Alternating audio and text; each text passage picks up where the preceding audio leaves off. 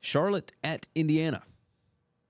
And Max Brown is not going to play in this game for Charlotte, and I think they've still got a couple other guys that are out as well. That ain't great, right? The Charlotte team is not very good. I'm kind of surprised at the number here. Indiana favored by 28.5, total of 48.5. That's moved up from 27 all the way through 28.5. A low total, that many points, typically you want to side with the dog.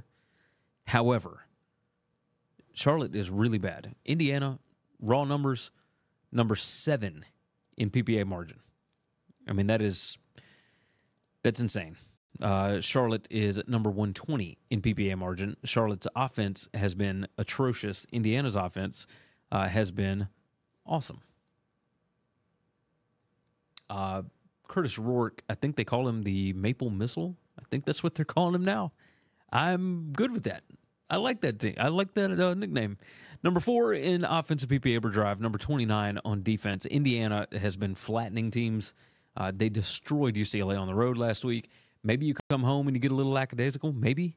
But, I mean, my stats model's got Indiana by 52. It's got Indiana. The power rating plus stats has got Indiana by 38.5. I mean, what are we looking at here? Indiana is better in every facet of the game. Like, this is not... I shouldn't have spent this long talking about this. Indiana, minus the 28.5. I was hoping for show purposes to get a 28, but regardless, I think it'll be just fine.